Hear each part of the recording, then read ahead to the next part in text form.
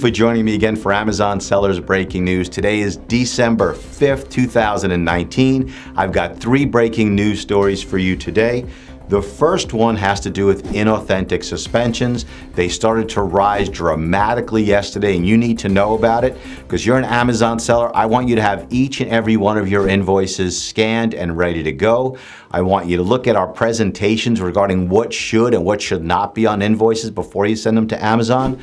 But if you receive an inauthentic for either a listing suspension or your entire account gets suspended, you need to be able to send a well-documented, concise, persuasive plan of action with your invoices at the drop of a dime. So be prepared, have your invoices ready.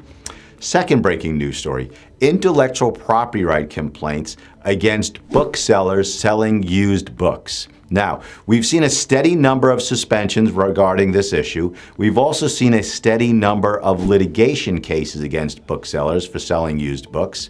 And the main allegation is that the books are counterfeit. The problem with counterfeit books is that the color of the ink is often better. The colors are richer than the real books because they're coming out of India where the ink is manufactured. So you need to be careful. And just yesterday, we started to see a significant uptick in the number of calls, emails, and chats regarding IP complaints against booksellers selling used books.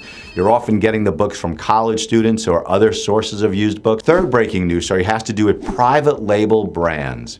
Now, as Amazon sellers have learned to work the dashboard, as you have learned to become better and better sellers, the way you build up value in your account, the way you build your own asset is to develop your own private label brand.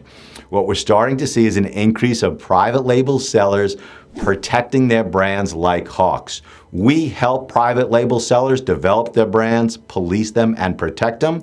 And there's been a significant increase in private label sellers using the same exact tools as the big brands to protect their sales.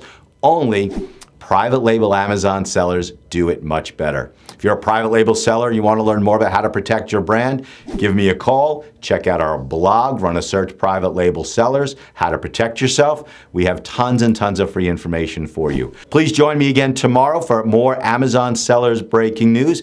Please like this video and please share this video and join me again tomorrow for another episode of Amazon Sellers Breaking News.